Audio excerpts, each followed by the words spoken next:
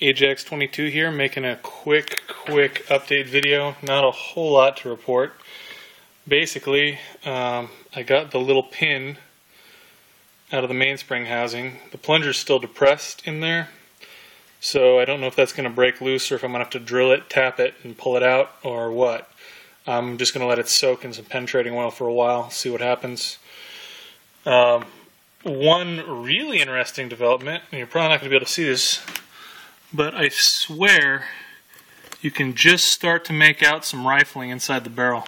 I don't know if you can get it from this angle. It's really hard to see. It's very faint, but it's definitely rifling, so that's kind of promising.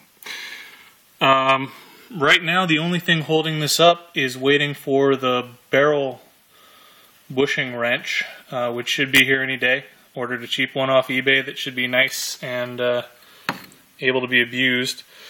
And, getting the electrolysis set up again so that we can blast some more of this crud off the frame and maybe get some markings off this.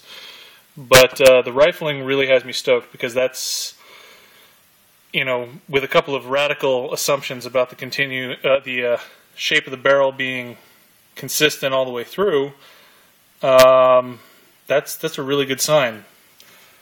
Fingers crossed, knock on wood, maybe we can salvage all the major components. I'm certainly hoping so. Anyway, just a little tiny update. Not a whole lot. Have a good one.